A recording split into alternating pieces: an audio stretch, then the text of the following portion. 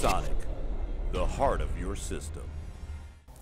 Hi and welcome to a new part of the Hardware Legend video series. On my table you can see two dual GPUs, because in this video we will start taking a closer look at the dual GPUs I have in my collection. If you have been following my channel for a very long time, you should know or remember the times where I was sitting on this side, actually in front of my daily rig in front of a table where I had my GPU collection in the back. So basically Asus RS, Asus Mars and a lot of special cards, or for example here in the back you should see a Radeon Pro Duo or HD 6990, and basically I own almost all the dual GPU cards that exist. There are only a few missing in my collection, mostly cards that didn't make it to the market, some cards that were only exhibited at exhibitions and stuff, but most of them are in my collection. And in today's video we will take a look at the 7950 GX2 and the 7900 GTX Duo or 7900 GX2. Going by the name, you could think that those are two different GPUs, but they're actually not. They're actually exactly the same. So the 7900 GTX Duo, which is the official name in the internet, it's often referred as the 7900 GX2,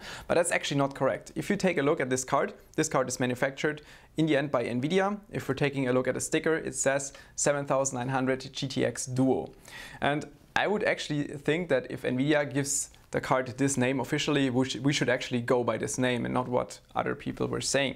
And this card is very similar to the 7950 GX2, which is actually the consumer card of this version, because this version was only manufactured OEM. This means it was put into consumer systems by different vendors. So vendors could buy this card from Nvidia, put it in systems and sold the system entirely. It was not available for the consumer market, for the retail market, by individual sales, so you could not just order it online.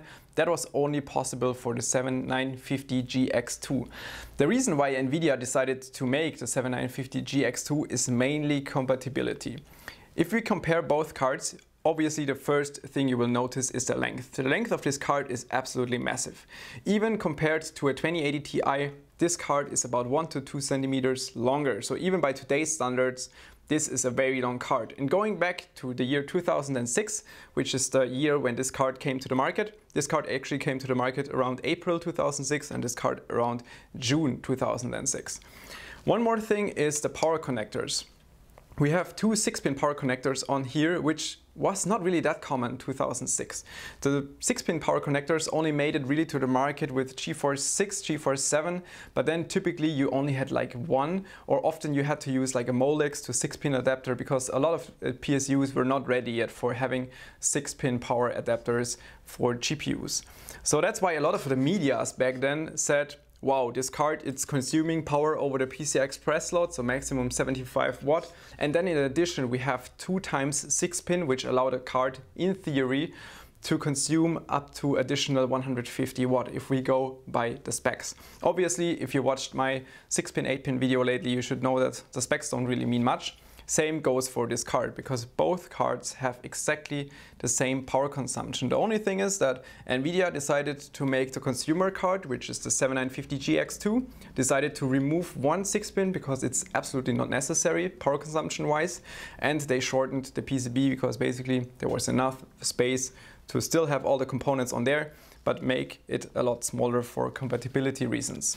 Talking about power consumption numbers, I actually checked that in 3D Mark 03, compared both cards, compared it with the current clamp and also the total system power consumption.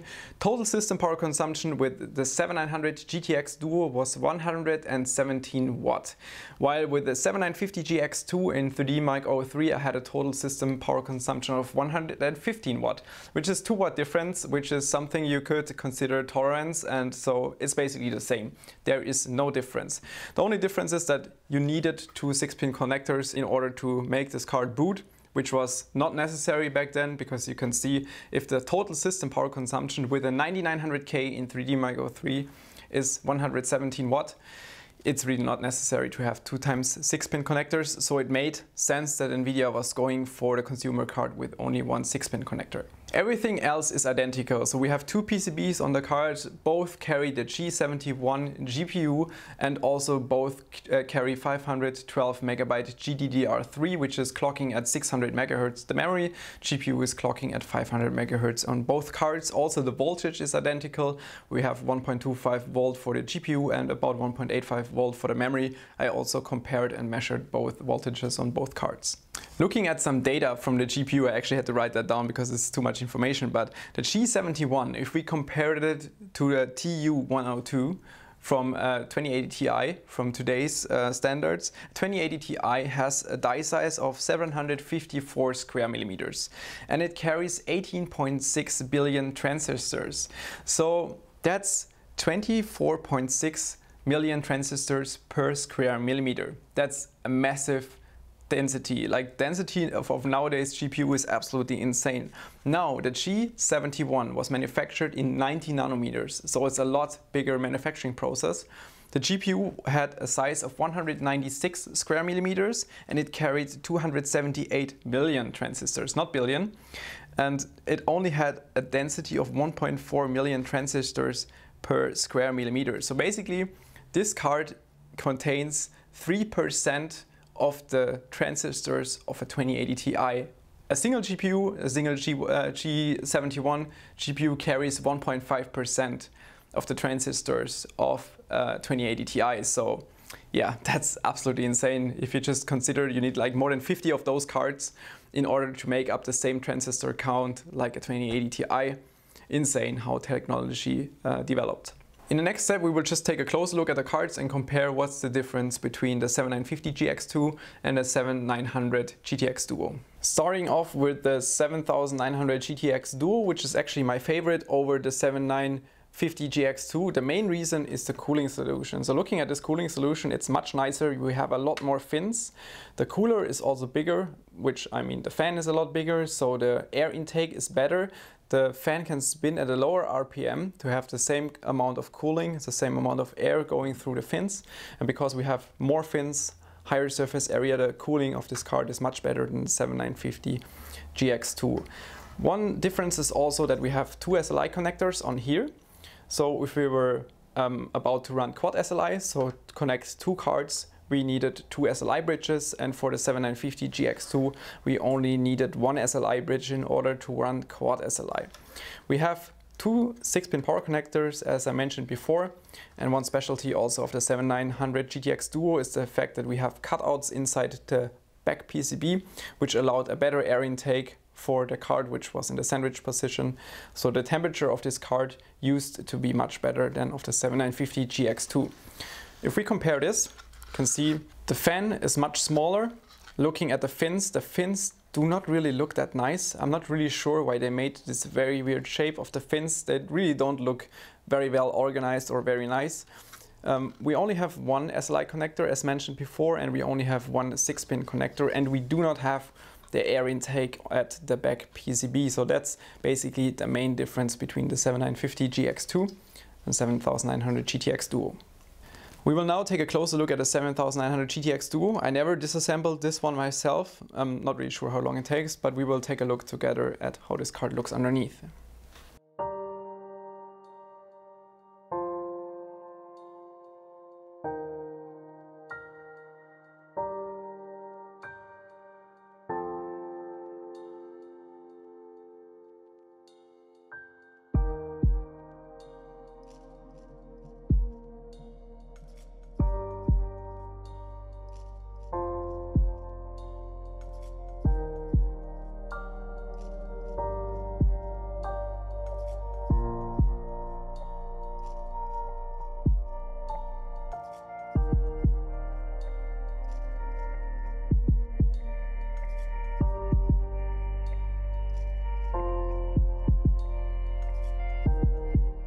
This is the cooling block of the 7900 GTX Duo, which really reminds me of, for example, a 7800 GT or 7900 GT. That's the kind of cooling solution that was very common back then. You can see that there's quite some dust in here. That's mainly because this is the sandwich cooler, the one that was sitting in between, and it was really hard to clean this one. So that's the only thing why I'm actually a big fan of the dual PCB, dual GPU solutions, but that's the only downside that those solutions really had. So you couldn't really access this cooler, so you couldn't really clean it. As you can see, there's still plenty of dust in here. If we're taking a look what it's really covering, so of course it was covering the GPU itself, it was covering all the memory ICs, all the GDDR3 modules, and also the NVIDIA bridge chip. So if we take a look at the PCB quickly, it's just a massive and very unpopulated PCB. Everything on the right here is the voltage supply. So underneath here we have the GPU VRMs. This is the memory voltage supply up here. If we're taking a look at the back, I think this should be probably the memory voltage supply controller, and that's probably of the GPU, but I didn't look it up, so that could be wrong. Also the air intake, the cutout inside the back PCB here. On this sticker it's actually written 7900 GTX Duo. Taking a look at the front side, we had the 8 memory modules on here. In the middle we have the G71 GPU from NVIDIA. On the left side, this is a PCI Express bridge chip. I think it should be very similar to the NF200, which we saw later on cards like the 9800 GX2. I'm not sure if it's the same. I think they involved in between, but I didn't check it. There's at least not written NF200 on it, but it's still an PCI Express bridge chip. You can see all the PCI Express lanes. The 16 lanes are going from the PCI Express slot into this chip, and then we have 16 lanes going to this GPU, and we have 16 lanes going to the left, basically to this SLI bridge, which is connecting to the other PCB. So basically this is nothing else than a PCI Express bridge chip. Now both cards in comparison. On the bottom we have the bottom PCB of the 7950 GX2, and this is the 7900 GTX Duo. You can see it's very similar. So we have the bridge chip, we have the G71, which is the same here. We have an SLI bridge, which is sitting here and here. We have this additional SLI bridge on the 7900 GTX Duo, which I'm not really sure what it is for. We also have this additional connector, which is sitting somewhere in the power area. So I think it could be power related, but I'm not really sure what it is for. I couldn't measure any power on here. So it's maybe some kind of data transfer or whatever, but I'm not really sure what this is actually for. Here we have the voltage supply for the GPU. So those two phases are for the GPU and this phase is for the memory. So basically all NVIDIA did was shrinking all of this into this. You can see it's much more space concerned, so this card was a little bit more space efficient than this one. Also comparing the cooler, this cooler is much smaller. We have a copper plate on here, which is to spread the heat a little bit better. Then we have this like aluminium heatsink which contains all the fins for cooling, but it's really not as nice as of the 7900 GTX Duo. We are in Windows with the 7900 GTX Duo, and we are in Windows 7. We're actually using C390, so it's still possible to use such an old GPU with C390. I tried to use it with Windows 10, which was really a problem. There's one driver version, it's version 308 something. It kind of works. I can get it to work, but only with a single GPU. If I enable SLI, I have a black screen and it doesn't work anymore. Same goes for the 7950 GX2, same problem there, so I can kind of say that it's not a hardware issue, it's a software problem. So I went back to Windows 7, which works so much smoother, so much easier. I'm using the Forceware 285.62, which is one I still had on one of my USB drives. You can see the GPU is running happily at 500 MHz on the GPU, 600 on the memory. Sensors, we can see 48 degrees Celsius. Something I want to show you is Riva Tuner. Some of you, if you have been in this scene for a very long time, you might actually still know Riva Tuner. It's a very old overclocking or tuning software that was used like 10 years ago. And actually Riva Tuner is already too new for this card. I think this Riva Tuner version, it's version 2.24. It was from something like 2009. So it doesn't really work with the Forceware 285.62. If you want to do that, you have to go to Riva Tuner System, scroll down, and there you have to do Force Driver version, and here you enter the number of your driver without the point. So it's just 28562. If you did that, you have to restart it, and it says driver emulation mode, and then it works. Then we can go to this where it says system settings, and here we can actually overclock the card. So we have performance 3D. For the 7900 GTX Duo, we cannot set the fan setting, which is interesting. In the Riva Tuner with the 7950 GX2, we can set the fan speed to 30, 50, 100%. That's not possible with the GTX Duo, not really sure why, but we can overclock the card. So for example, we can go from 500 to 550. It's very easy, I just love the Riva tuner. It's a tool I used for such a long time, even with GeForce 8, GeForce 9, like 9800 GX2 and all of those cards you can see. Clock is applied, SLI is active, enabled with 2 GPUs. We could also overclock the memory, but I really have no clue what this card is capable of. I also don't want to ruin it because it's one of my favorite parts in my collection. So we will use 3D Mark 03, which is also one of my favorite benchmarks. Used it for such a long time, especially with GeForce 8, GeForce 8800 GT, which was G92, one of my favorite cards. Mother Nature subtest GT4 is the one I always use for pre-testing my cards. That's what we will just use now for testing if 550 MHz on a GPU works. It's 10% overclock. You can see resolution is very low, detail is also very funny, so 180 FPS. I actually have no idea if the performance is even in line. It looks kind of slow, not really sure why, but I also didn't spend time on driver testing and all that.